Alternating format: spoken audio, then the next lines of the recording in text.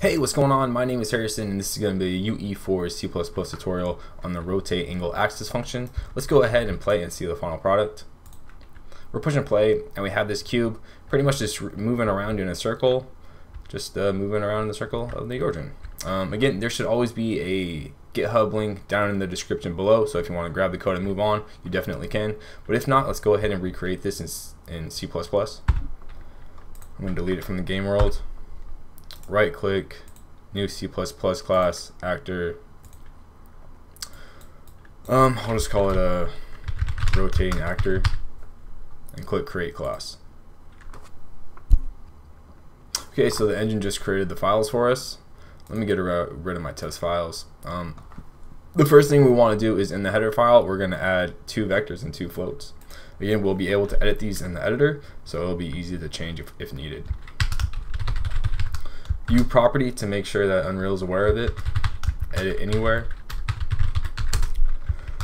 We can go ahead and put it in the same categories. Category movement. Make a float. Call it angle axis. Do another U property. Edit anywhere. Category equals movement. We'll do another float and call it multiplier. 2 more U properties, and they're going to be vectors. Edit anywhere.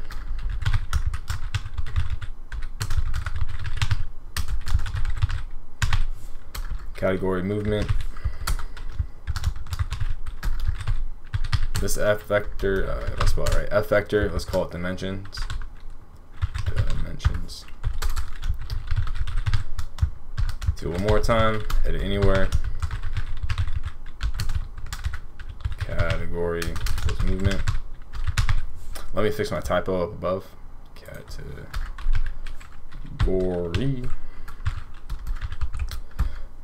Category. There we go. So what's the last one? It's an F vector. And let's call it axis vector. F vector, axis vector. Save it. Now let's go on, move along into our .cpp file. We want to create some default values for the variables that we just made. Dimensions.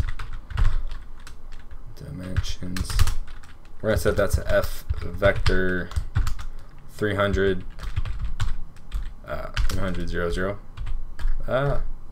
0, 0. Axis vector. It's going to be another F vector, and we're going to set that to 1 or 0, 0, 1. 0, 0, 1. And the multiplier. We're going to set equal to 50.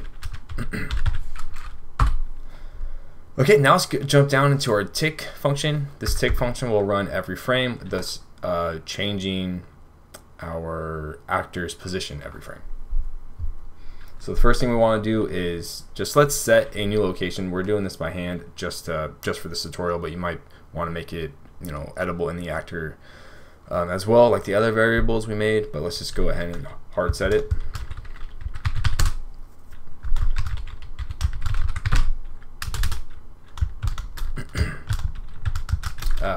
F vector, it's a F vector.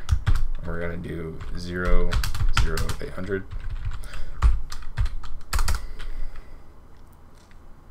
Next, we want to alter the angle axis, the angle axis. We want to increase 1 by each frame.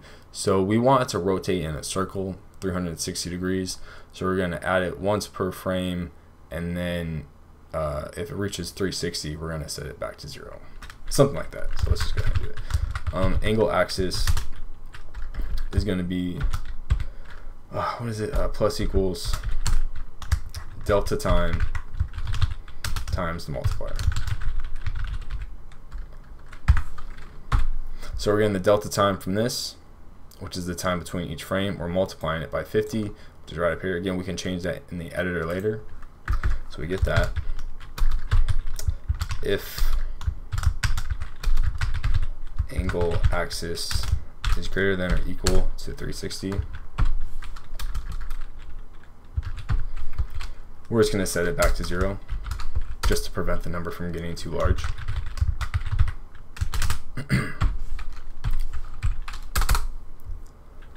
What's next? We want to get the rotator value. We want to get the rotate value, so let's go effector. Let's call it rotate value equals dimensions. Did I spell it right? Dimensions dot. This is where we're going to use the rotate angle axis function. Rotate angle axis, and inside that we want to set the angle axis and the axis vector. Again, we got the angle axis right here, and we have the angle axis or the axis vector right here. Let's go ahead and print to screen just to help us out and visualize the data that we're entering and receiving back. G-engine, or you know what, we should do if G-engine first. If G-engine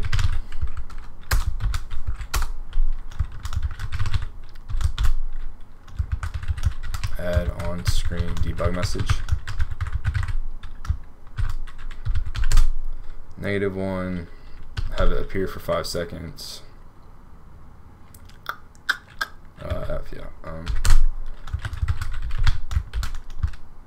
Let's just do the color red.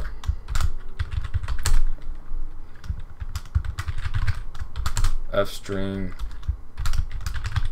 print F text. Let's get the rotate value. It's going to be a string, comma, point to it, rotate value, to string. Alright, let's do it again and get the angle axis. I'm just going to copy and paste it.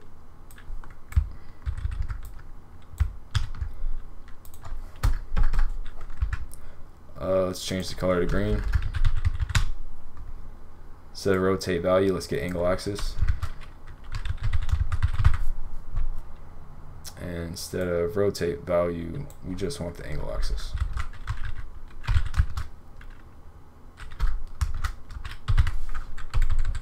It's not going to be an S either, it's going to be an F because angle axis is a float. We don't have to point to it, we don't have to convert it to a string because it's already inputted correctly. Alright, so we get these numbers. What are we going to do with them? What we're going to do is we're going to alter our new location variable, and then we're going to set our actor's location depending on how we change it. So let's go ahead and do that. We're going to go new location plus equals, my bad, new location x. So we get the x value of it plus equals rotate value dot x. Let's go ahead and do it again. Locate new location dot y plus equals rotate value dot y. And I'm just going to copy and paste it for the z value.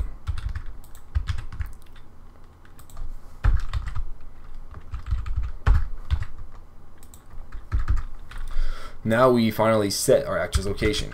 Set actor location. We're going to set it to new location. False, 0, e teleport type none. Teleport type none.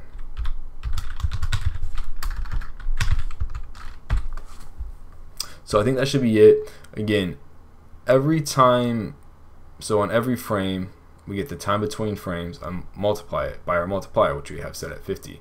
It just kind of speeds. So if a higher number will make it rotate faster, and a lower number will make it rotate slower. So we do that, we increase that. Then we also want to get the rotating value from it because it is, rotating in a circle. So we want to get that number, or that vector rather, and then from there we get to add it to our location, and then we set the location. Kind of confusing. Well, it's not that confusing, but it'll make sense when you start playing around with it. Saved it, let's compile it and see if I have to debug it.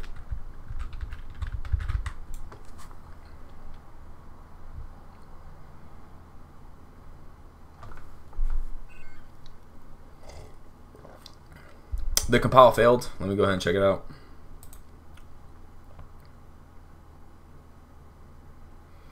Okay, edit anywhere. I have a typo. Edit anywhere, edit right here. Compile again, see if anything else breaks. Oh. This is also a typo. Category. Compile one more time, see if it works. Probably not. Oh, I have another typo. F vector right here. Now let's see if we can get past this.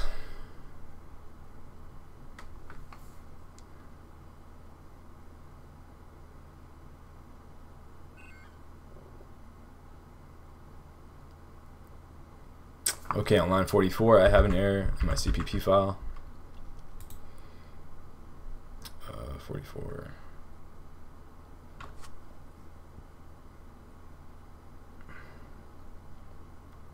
I'm missing a parentheses. Close out that function.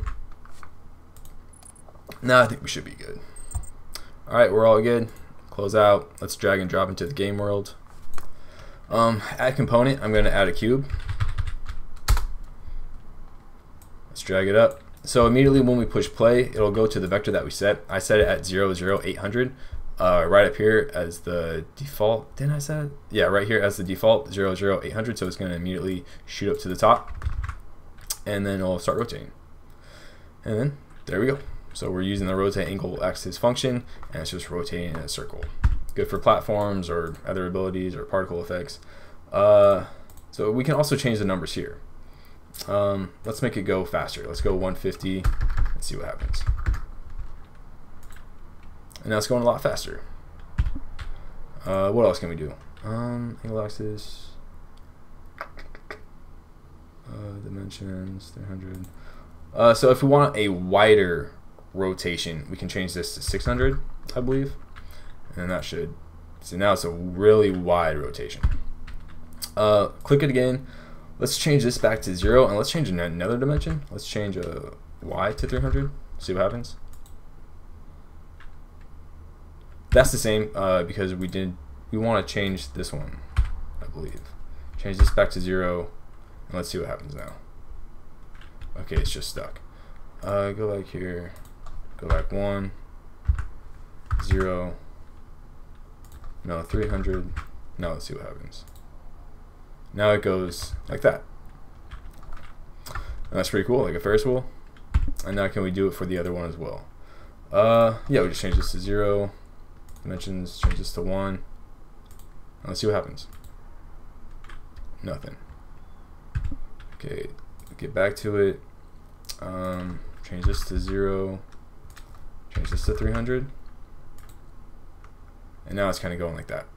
So that's kind of cool. So have fun with it, play around with it, and I hope you enjoy. I'll see you in the next one.